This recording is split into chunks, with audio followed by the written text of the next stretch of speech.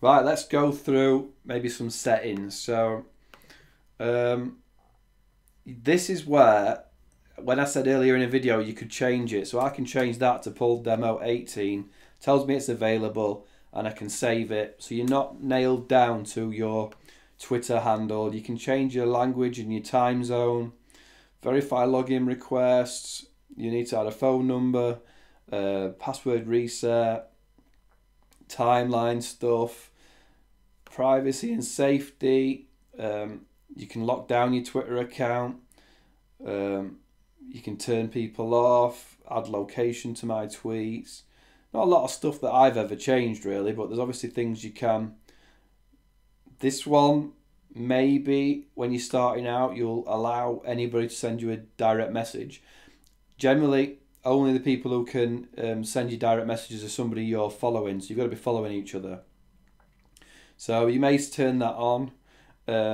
Cards and shipping, I'm not going to go through. Order history, I'm not worried. Mobile email notifications, kind of big. So if you see at the start everything's turned on, and if you, as you're starting out, if you think you're going to get a lot of Twitter followers, you might not want to get an email every single time somebody follows you or someone likes, someone retweets. You might want an email when you're mentioned. When someone likes your tweet, I don't think you want. My tweets are retweeted. I mean, it's cool, but you don't want an email. So when you log into your Twitter account, you'll get the notification of all this. But you might not. You might, if someone directly mentions you might want to know. You get a reply. I'm followed by someone new. I'm sent a message. Maybe you want that. Someone emails a tweet to me. I'm not really bothered. So you can turn it all off. And it may drive you crazy with it on. So you may just want to turn it all off. And you're done. So, don't say it's locked me down.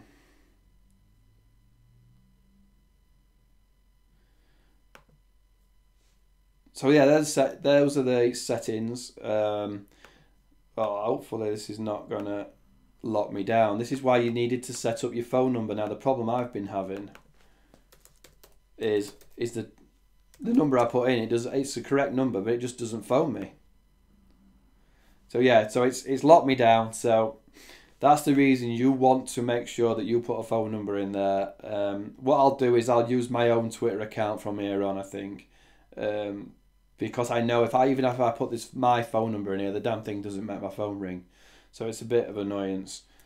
So let me continue on my account.